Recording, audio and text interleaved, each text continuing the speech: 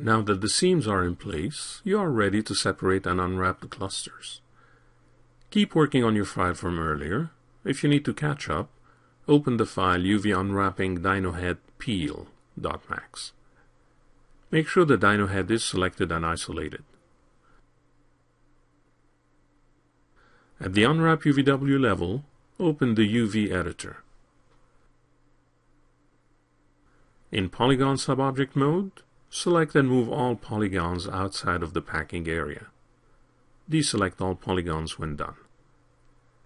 Select one polygon on the neck and use the Expand Face Selection to Seams tool to select the neck cluster. Instead of mapping the clusters using conventional methods like planar or cylindrical, you will instead use the peel method, which works much better with organic forms. Keep in mind that different artists use peel in different ways. The method you learn here is one of many. With the neck faces selected, click on the icon labeled Quick Peel. The cluster gets unwrapped in a way consistent with the geometry, keeping the integrity of the curvature where needed. You can then use the Freeform tool to scale and reposition the cluster inside the packing area.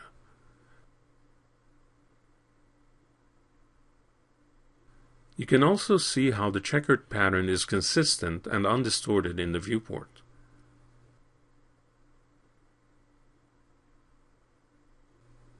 Try it again with the horn.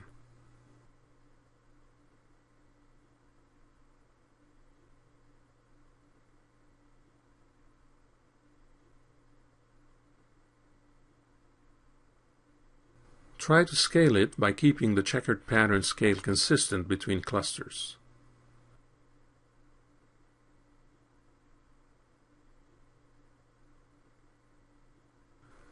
The default checkered pattern in the packing area often makes the unselected clusters difficult to see. You can instead use the material you created for the occasion.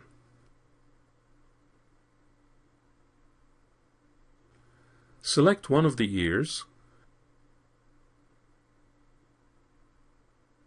and try the quick peel on it. Again, it works beautifully, and it spreads on both sides of the single edge you did not identify as a seam earlier.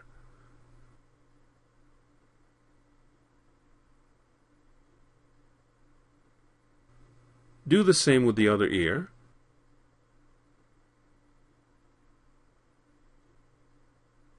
And adjust the scale and placement, and even rotation in the packing area. Try to use as much space as you can without having clusters overlapping one another. That was easy. However, you sometimes have to work a bit harder with more complex areas, but peel mode helps you with that.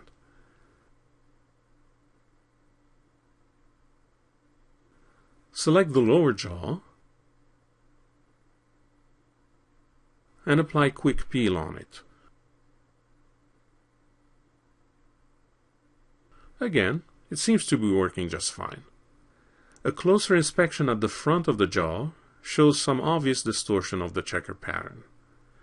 The texture is trying to squeeze itself in a tight area. It's like force spreading a piece of fabric beyond its intended elasticity. So you're going to need to help it a bit by adding another partial seam.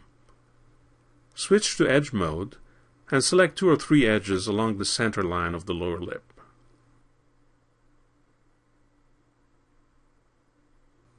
Convert these edges to a peel seam.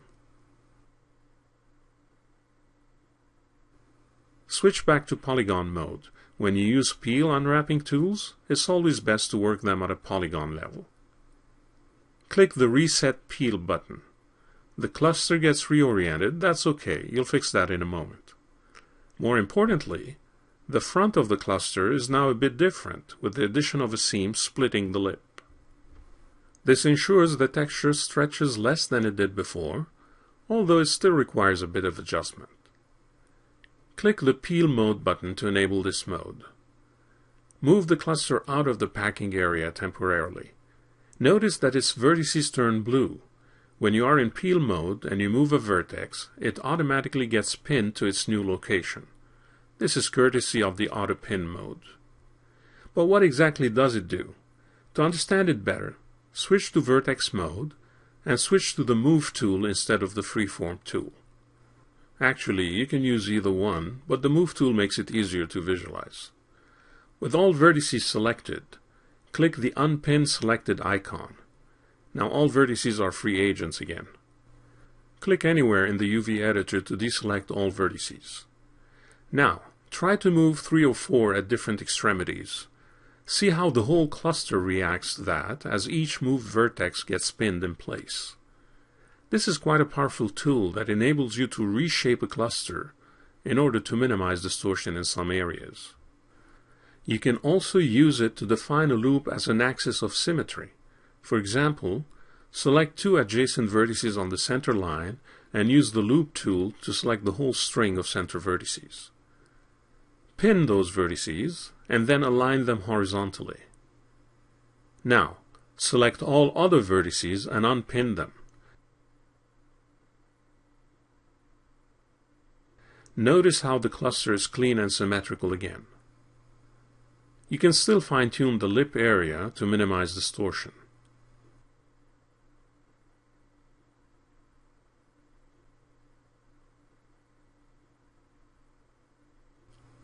Always make sure that there are no overlapping faces or edges.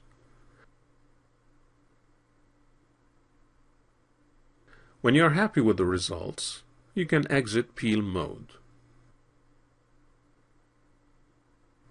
You can now switch back to polygon mode, freeform mode, and scale, rotate, and place the cluster in the packing area.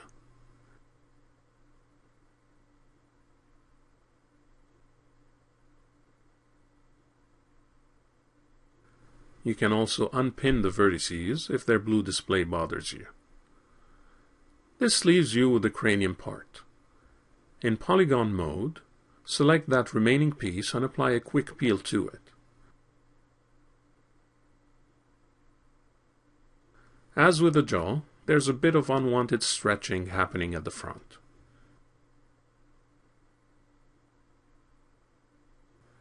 Do what you did before, select a couple of edges and convert them to seams.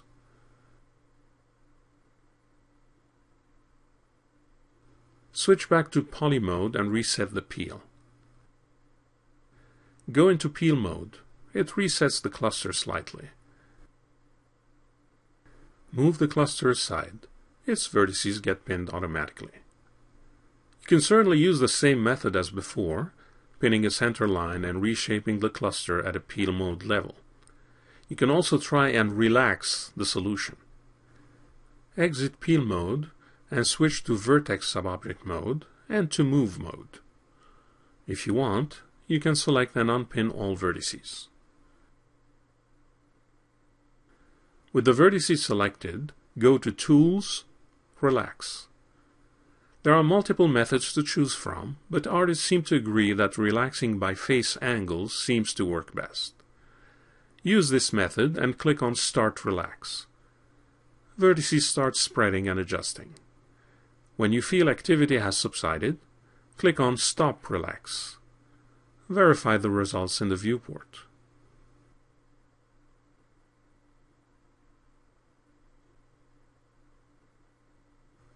Dismiss the Relax dialog and use the Freeform tool to rescale and reposition the cluster in the packing area.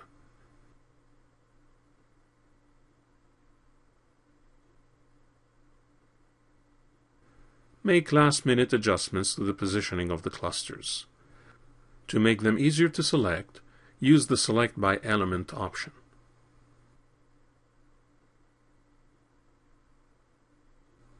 Switch off that mode before moving on. Your model is now unwrapped, but you still need a bitmap for it. In the next and last movie in this series, you render out a template of your UV coordinates that will serve as reference for painting a bitmap in Photoshop.